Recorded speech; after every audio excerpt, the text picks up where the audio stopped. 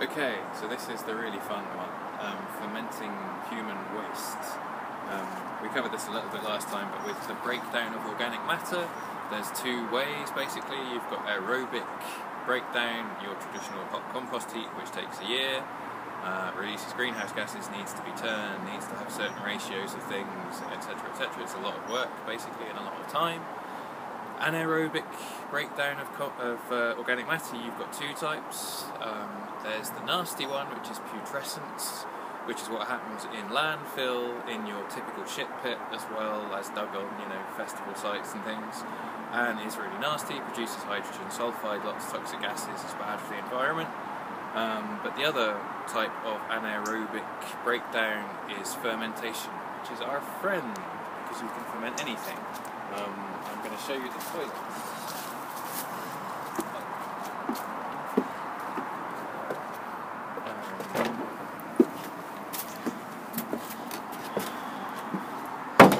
So, we're still videoing it? Yeah. Okay, so we've got two toilets, one next door which is a normal sit-down toilet, this is our squat toilet. You can see down there, there's genuine human poo down there. The only thing that is worth remembering with this is this bit as well. We've got a urinary separator. Basically the urine goes down there off to a biochar bucket, so you don't want this to get too wet, so it's good to separate the urine out, which as we said is an incredibly useful resource anyway. So the other thing that's relevant in here, just behind us, there's a blue barrel there. So this is like where we've brewed the lactobacillus in the jars and then added it to a barrel full of sawdust. Then you wait 2 weeks and then you can use it like this. So when you take a poo, you chuck down a couple of handfuls of this sawdust and on you go. We're actually going to empty one as well so you can see how well it works.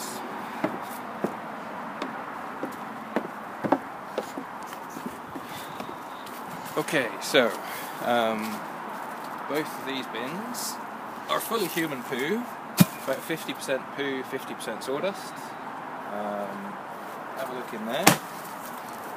You can tell, okay, so I've topped it off with a bit of sawdust to help promote the anaerobic environment, but like this, we'll empty it now and we'll see how it looks. Move it.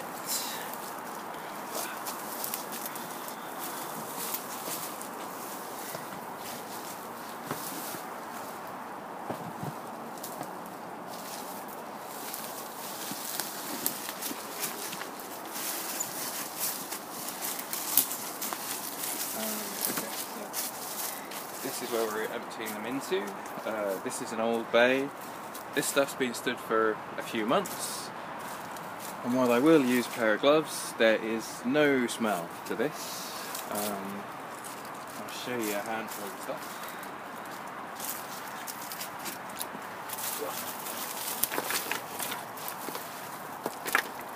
So there you go, got enough light. That was poo a few months ago.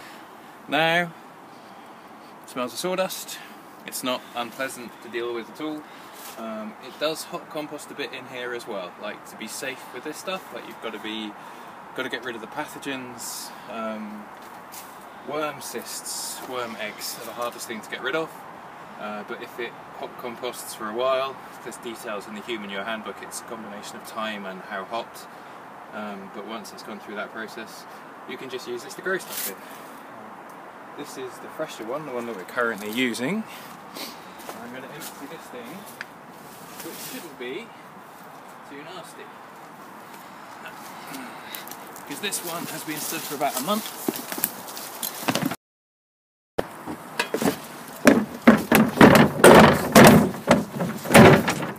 So that is 1 month fermented human poo. I can't smell a thing, frankly.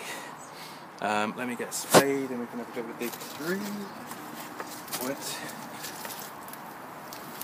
Yeah, see, there's all bits of toilet paper and stuff. It's not totally broken down yet because it's still a little bit damp, but that will hot compost now. Depending on heat and time, the hotter it is, the quicker you get rid of the pathogens. Like I say, the Humanure handbook has details of that. But yeah, it's a very good way of turning human poo into usable soil within a few months at the outside. and very inoffensive. Like, I'm not going to say this smells nice, but it doesn't smell like, oh my god, this is disgusting. It's sort of reasonable, and within a couple of days it will be like just no odour at all. So then you get an empty bin, and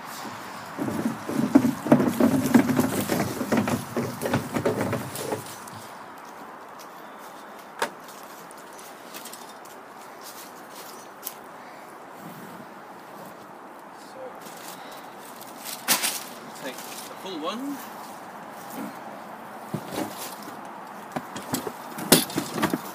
which is a bit stinky because it is basically fresh human poo, and close it, leave that for a month, rinse and repeat basically.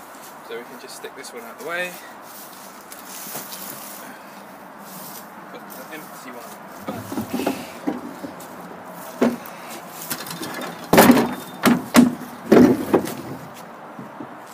And there you go.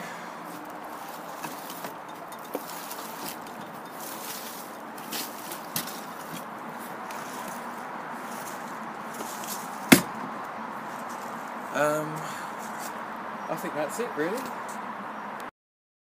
Okay, a little addendum.